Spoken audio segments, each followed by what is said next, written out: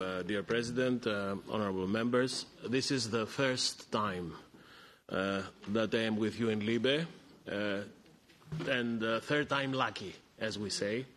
We finally did it. The clock has run out on the European Union on how long we could live in a house half-built. The problems, the recent problems we see on migration, but even the previous ones, are yet another sharp reminder that the lack of Europe, the cost of non-Europe in migration is simply unbearable, and the time to correct this is now. We are well aware that with our proposal on the pact, we have not rebuilt the Parthenon. It's not a perfect temple, but we are well aware that the series of proposals we presented yesterday are the parameters of a potential compromise. What we also think is that what is on the table since yesterday is not something that the Commissioner and I hatched ourselves in some room in the Berlaymont. This is the result of an extensive consultation, probably the most extensive consultation undertaken on migration policy for the last year, which entailed travel to all EU capitals, to certain important third country capitals, weeks of consultations in this House with many of you and also with the political families you represent. Ladies and gentlemen, no member state experiences migration in the same way. Problems are different, objectives are different, but we feel that the fact that each member state faces a unique and different challenge does not mean that we should overlook the red lines, but we should rather try to find our way through these red lines. And all the concerns of our member states should be acknowledged, recognized, and addressed. We also think that on migration policy, there is no room for binary choices. It's not this or the other, because this is a very delicate puzzle, and moving any piece of the puzzle will certainly upset the overall balance. So we are not in the mood of discussing binary choices as a guide to our future work. It's not either responsibility or solidarity. It's both. Migration, it's a multifaceted topic, and it does not do anyone justice to oversimplify it. So I will take this opportunity, President, today to plead with all of you to see the set of proposals we are tabling as a whole, as a holistic package, including the ones many of you in this House have spent time in negotiating, and this is another opportunity. I did it in my hearing. I want to repeat it now. I want to salute and recognize the tremendous amount of work that has been done in this committee and this House in the previous proposal of 2016. Let me now quickly take you to the three main components of our proposals of yesterday. We have described it many times as a building with 3 floors, external dimension, management of external borders, and fair internal rules. Let me start with the first floor of the building, which is, of course, the external dimension.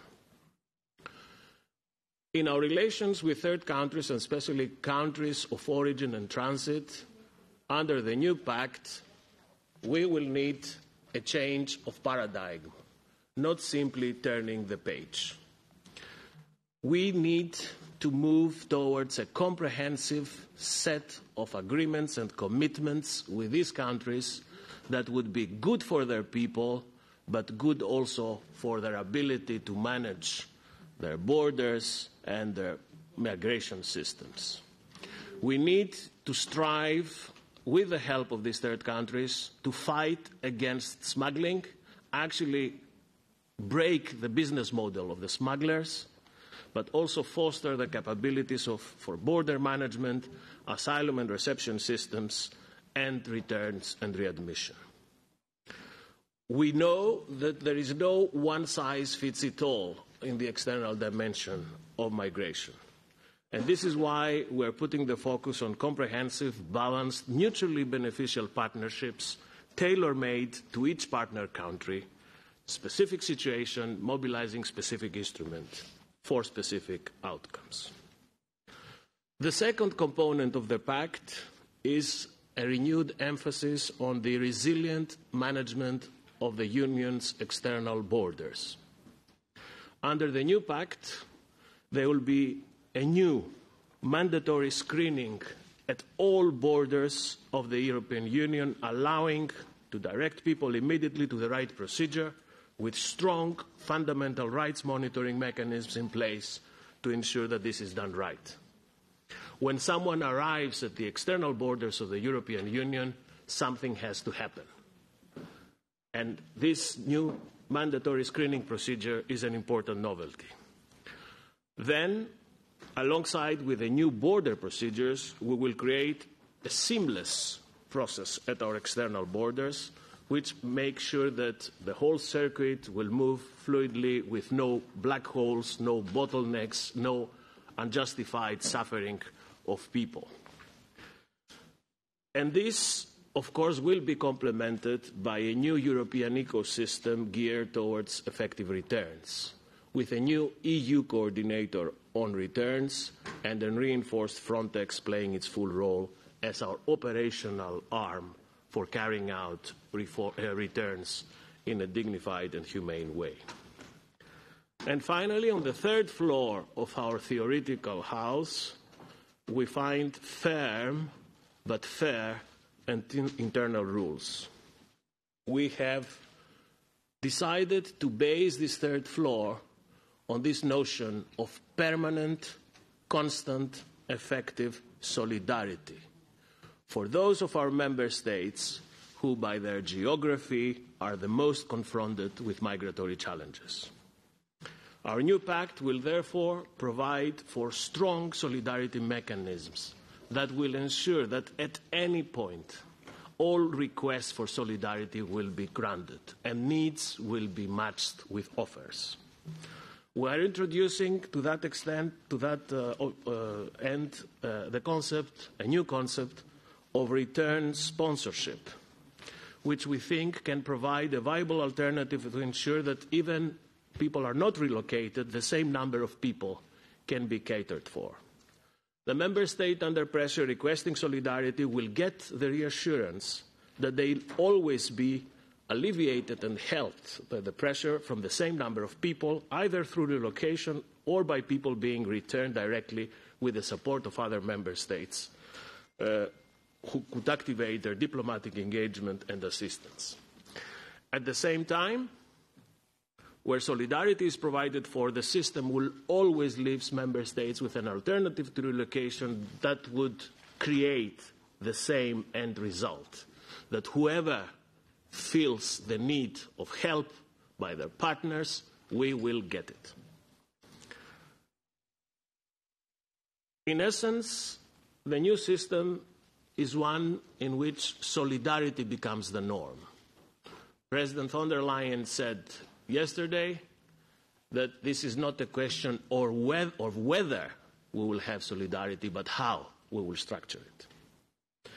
And to do that, we have also identified, and the Commissioner will say a few words, more detail, the three specific situations, a typology of three specific situations for solidarity that, according to the specificity of each situation, a member state can activate relevant mechanisms, and the intensity of the support will be tailored to the situation. And this is a situation that we can call a crisis mechanism, another one tailored on search and rescue, and another one on pressure or risk of pressure. In all these three strands of work, solidarity will be provided for. Lastly, a word of caution. we are not stopping here, and we do not forget other important pieces of the overall migration and asylum policy puzzle. First, Schengen. We will next year present a strategy on the future of Schengen, which of course will include initiatives for a stronger and more complete Schengen. And on legal migration, something that we want to be very ambitious on, and I know how much this is close to your heart, which deserves its own solutions, its own narrative, divorced from the immediate discussions now on the irregular migration, and this will be done very soon, separately, and that's why yesterday we launched a public consultation to gather views on this topic, and proposals will follow next year. Actually, immediately after this meeting, I have to go to the meeting upstairs at the Conference of Committee Chairs, where we will discuss precisely our work program for next year, and I have to present these two proposals. So I stop here, querido Presidente. This is a new, fresh beginning. It's a new start. It's a connected whole. Everything connects to everything else. This is the first time in years that Europe has a chance to get a single, cohesive, resilient migratory policy framework. I'm confident that with your help and that of our governments in the Council, this time this can be possible. Thank you, President. Thank you, Vice President Schinas. We're looking forward to the questions and answers round that will follow